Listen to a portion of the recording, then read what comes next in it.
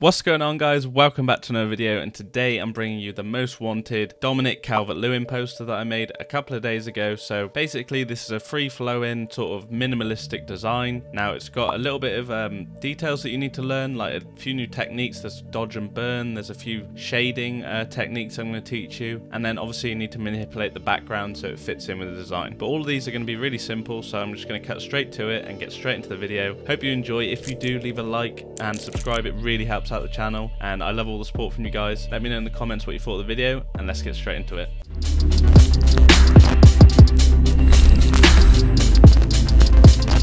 Okay guys, so first things first, you're just going to need to go download the texture pack that we've got. So it's something really simple, you know, link down in the description below, just called Calvert-Lewin Textures. Now there's going to be 3 images in here. So the first thing you're going to need is the background, so that's what we're going to begin with. So if you go create a new layer, so this is going to be Instagram standard, so 1080 by 1350, and we'll just click OK with that. Then what we're going to do is we're going to go back to our texture pack and basically go and grab the background. So what you need is the stadium and you need the sky. So we'll go and drag both of these in, just drag and drop them in, and just like that, they're in there, but they're turned off, so turn them on, and then we can turn the sky off for now. So we're just going to set out the stadium. So realistically, you want this quite big, so what I'm going to do is I'm going to make it big enough so I can't see that flag. Then I'm going to move it down so it's about there. So what you want is to have enough of the stadium in the background, but to obviously keep in some of the pitch as well, just so it doesn't look like he's flying when he's in the design. So what we're going to do now, we're going to add a layer mask to the stadium, and we are going to go and get a soft brush. Now you want this brush quite big, and we're just going to sort of paint away the top of the stadium. So you just want to make it nice and hazy.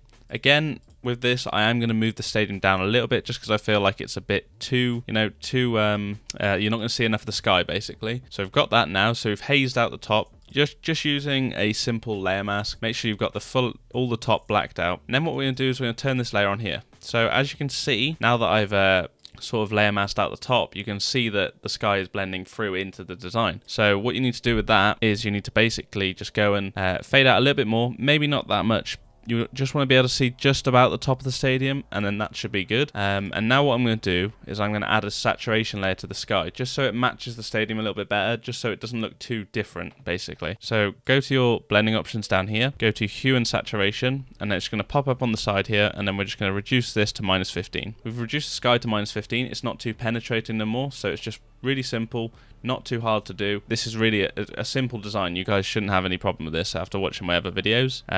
So we got that done. Now what I'm going to do is I'm going to add some layers to this. So I'm going to add a curves layer to the stadium. Just going to bring the shadows down a little bit, and then increase the highlights. So a tiny little S curve there. And then we're going to add a color balance as well. So color balance, this is where you sort of change the shadows and the highlights within the design, so the colors of them.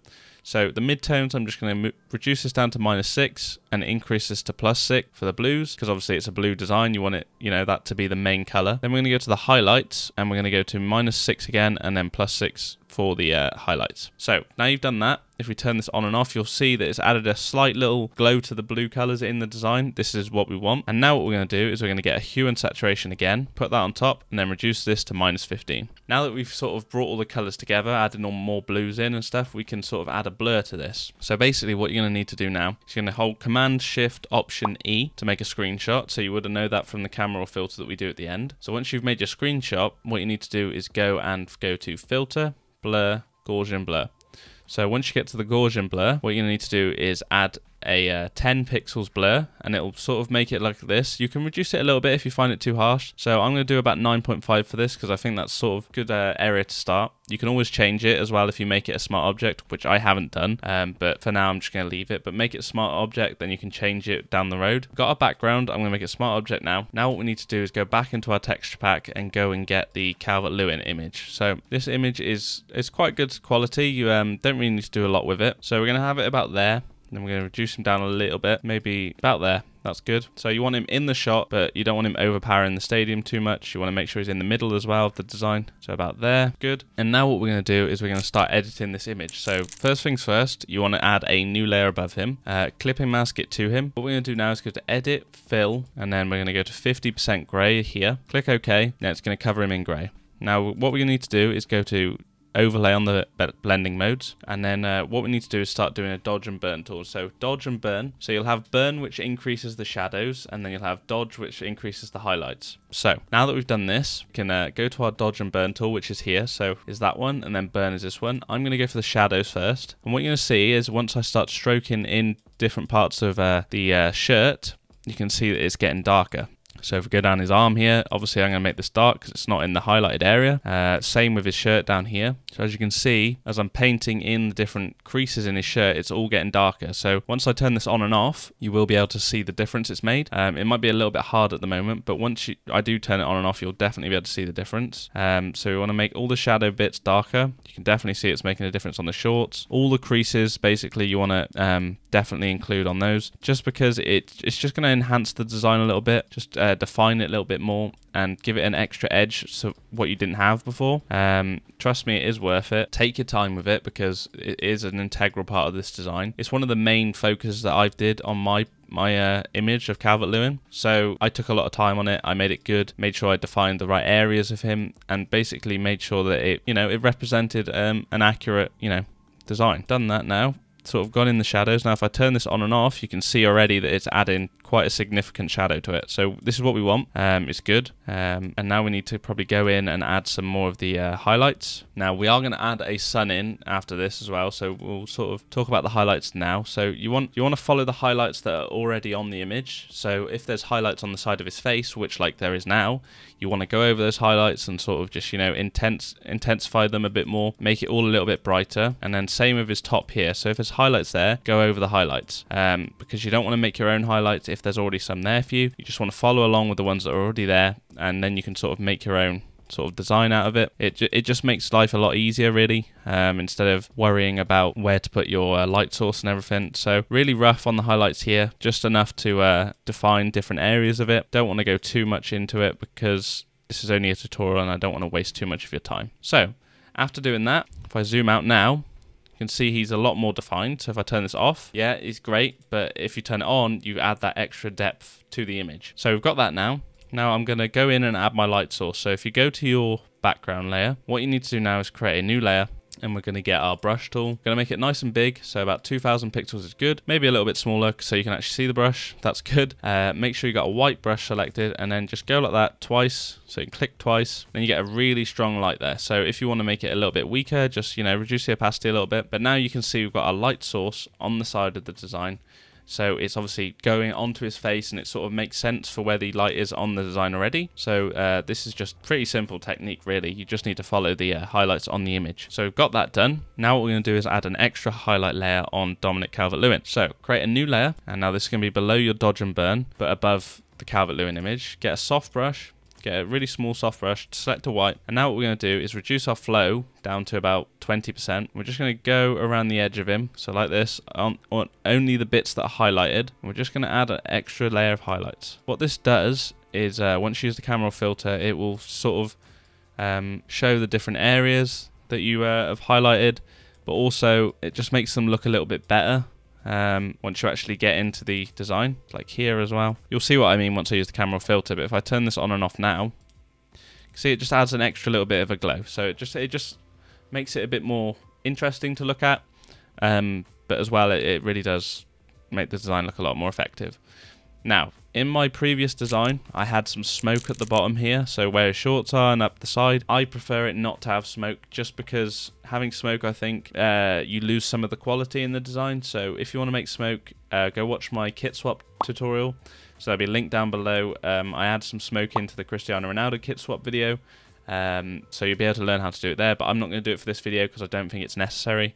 Just sort of ruins the design. So now that we've got all this done, we're pretty much nearly there, guys. What we need to do now is add some layer adjustments. So we're going to add hue saturation on top of him, reduce this down to about 10% or 15%, and sort of mutes the colors a little bit. So about 10% probably do. You don't need to mute it too much. And then we're going to add a curves layer. So go to curves, and what you need to do with this, you need to sort of bring this one down, sort of follow the lines that are already there. And then we're going to go into the reds. We're going to move this one up a little bit, reduce it down, and then bring it up again. Same for all of these pretty much, guys. Bring it up a little bit, reduce it down, then up a little bit. Make a simple S curve, and then we're going to do it again for the blues as well. Bring it up, down, S.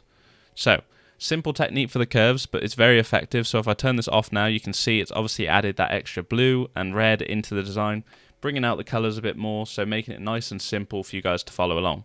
So got all that done. Now what we need to do is add a screenshot and then a camera filter, and then pretty much done, guys. There's not too much to this. I don't want to keep you too long. If there are any extra things you want to do, it's probably the camera filter. See, this like this now is probably good enough. You could add a noise layer over the top and you'd be done. But if you want to make it just that little bit better, just watch for the camera filter bit, because that's really going to make it look a lot cleaner. So, make a screenshot, Command-Shift-Option-E, you got your screenshot. Now, let's make this a smart object, so if we don't like the camera filter, we can go back and edit it. So, let's go to camera filter, and now here's where the magic begins. So, depending on what style of design you want, you can bring it up to be a little bit darker, a little bit warmer.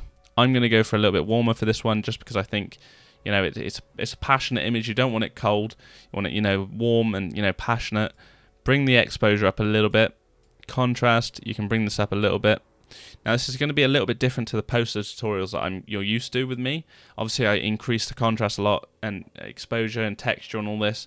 But with this one, you have to be quite subtle, just because there's not too much going on in the design, so you don't want to blow it out of proportion. But obviously, keep the blacks and the highlights and the whites and all that stuff, shadows, -30 and +30 like usual. Texture, we're going to bring up to about 40.